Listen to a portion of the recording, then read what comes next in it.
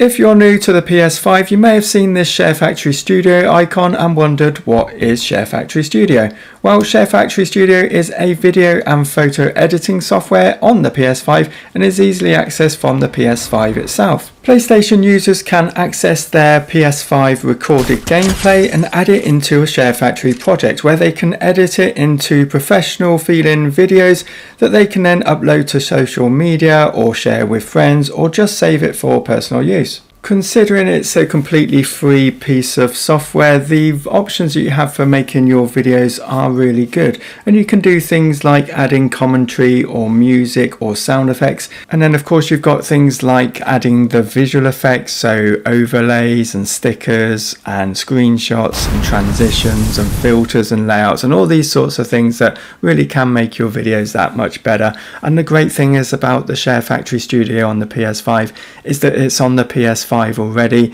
You just download it, you get your gameplay on the PS5 as well, so you can just record it, then you can go into ShareFactory and edit into the project and the video you want it to be, and then once you're happy with it you can just upload it straight from PS5 to YouTube if that's what you wanted to do, so it's all in one place. If you are uploading to YouTube or just like playing about with photos and editing photos, then you also have on ShareFactory Studio the photo editor where you can just go in and use the images that you get off of your gameplay, or you can import some images and you can just adjust the layouts and change them about and add text and various elements as well to the photos. So you could do that to make your thumbnail as well. So if you wanted to make a thumbnail for your YouTube video, again, photo editor is the way you can do that. You can, once you've done it, you can attach it to your video before you upload the video, and the thumbnail will be then added to your YouTube video at the same time. One thing that was new that wasn't on the PS4 but is on the PS5 ShareFactory Studio is the bits editor, and that is basically a way of personalizing shorter clips